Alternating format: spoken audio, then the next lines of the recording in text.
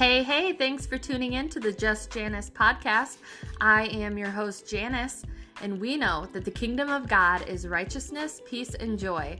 So in this joy-filled podcast, you're going to hear real-life stories from other believers. We're going to talk about the kingdom. We're going to magnify Jesus, and it's going to be awesome. So thanks for tuning in, and here we go.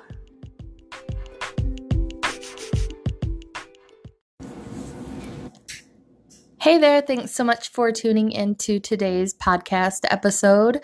Today I'm going to be talking about gossip. So that is a topic that women especially, but men, you are not discluded from this, need to talk about. So we're going to talk about it today, and it's a topic that can maybe step on some toes, but we're going to go there. So stay tuned and listen up.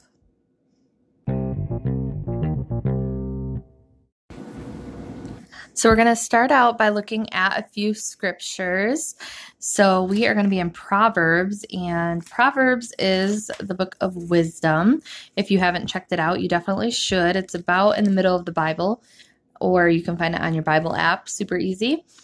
And one cool thing about Proverbs is that there are 31 chapters. So if you're looking for something to get started with reading or to add to your current reading, great place to get into because there is a chapter essentially for every day. Obviously, some months don't have 31 days, but you can kind of do a chapter of the day. So my friend Jessica taught me that, and it's a really cool thing to implement into your Bible reading. So full of wisdom because it is the book of wisdom. So we're going to read Proverbs 18:8 and Proverbs 26:22, and they essentially say the same thing, but I'm going to read both of them. So 18:8 says, "The words of a talebearer are like tasty trifles, and they go down into the inmost body." So talebearer is a gossiper. And then 26:22, flip over here to this, and it says, one more page, 26:22, "And the words of a talebearer are like tasty trifles, and they go down into the inmost body." So there is another version that says that gossip is like choice morsels. So think about your favorite food in the entire world that you just absolutely love. Mine is definitely macaroni and cheese. If you know me, you know that. Love macaroni and cheese. So it says it's like choice morsels. So something that's really, really good, and it just feels good and tastes good. And so that's how gossip is in the moment. Like it can be fun and enjoyable to talk about people or to talk about situations. But it's not good and it's not pleasing to God. And so I want to define gossip because I think that's important. So this is a definition. If you just look up, if you ever Google, if you want to know what words mean, you can just go to Google and get a definition. And so that's where I got this from. It says casual or unconstrained conversations or reports about other people. So I definitely want to say that this is something that I've struggled with, and I think most people do in general. We can find ourselves falling into the trap of gossip without even realizing it. And I have had times where I've been called out on it. So it's I worked at the hospital at this point that I'm going to share. And a bunch of us were sitting around at lunch, and we were talking about our boss, which was a very easy thing to talk about. And everything we said was true. But that didn't justify what we were doing and speaking ill of her. And we actually had a coworker that said, I'm not going to gossip. And that was the first and only time that I can think of where someone actually stood up and refused to gossip. And it's so easy, especially as women, but men definitely aren't exempt from falling into the trap of gossip. And I just remember being super impressed with her boldness to stand up and say, I'm not going to gossip, even if what we're saying is true, even if what we're saying, like, is 100% factual. I'm not gonna talk poorly about anybody. And I just have this immense amount of respect for her for being willing to do that. And was a huge challenge to me, like a super iron sharpening iron moment where I was like, wow, I gossip a lot and I don't even think about it. And at that point, I didn't think about it at all.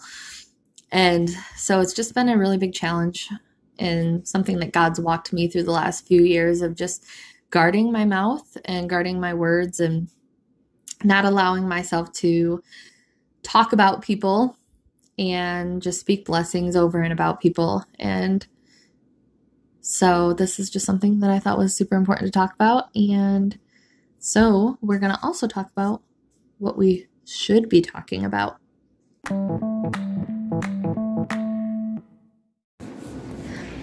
All right, so let's look at Ephesians 4:29, and I'm reading out of the New King James Version. Also on the previous verses, it's the New King James Version out of my study Bible. And it says, "Let no corrupt word proceed from your mouth, but what is good for necessary edification, that it may impart grace to the hearers." And I believe it's the New International Version that says, "Let no unwholesome talk come out of your mouth, but only what is useful for building others up." And so that's what edification is, building each other up. And it's just so important that we are careful with our words. It's so easy to just say whatever comes to our mind and to not take our thoughts captive before they spew out of our mouth. Hello, if you know me on a personal level at all, you can testify that I have not always had victory over that. And it's still something that I have to continually surrender to the Lord and just ask Him to use my voice to build people up, to speak life and not death, to speak blessing and not curses. So I just hope that this encourages you. This definitely is not something to cause shame. It's just supposed to challenge you to come up higher and just let your light shine and set a good example for Christ. And one way that we can do that is by what we allow to come out of our mouths and just using our words to build each other up and not to tear each other down. And that even includes when we're not around each other. So I just want to go ahead and close this short podcast out in prayer. And yeah, thank you so much for tuning in. Father God, I thank you for the listeners on this podcast today. God, I thank you for your word. I thank you for your truth. And I thank you that you give us everything we need pertaining to life and godliness. And Lord, I thank you that you call us to a higher standard. And you don't just call us to a higher standard, but God, you equip us to walk in what you called us to, Lord. And so I just thank you for giving every single one of us just continued freedom in our walk with you. I thank you that you have called us to freedom and that you call us to continue in that freedom, Lord. And I just thank you for freedom from the trap of gossip, Lord. I thank you that it will not have a hold on me and it will not have a hold on any of the listeners, Lord, that want that freedom and that want to honor you and serve you. God, I thank you for your goodness and your faithfulness. And I just speak your blessings over these listeners. God, I thank you that you supply all of their needs according to your riches and glory, Lord, and whatever they're going through. God, I thank you that you're right there with them.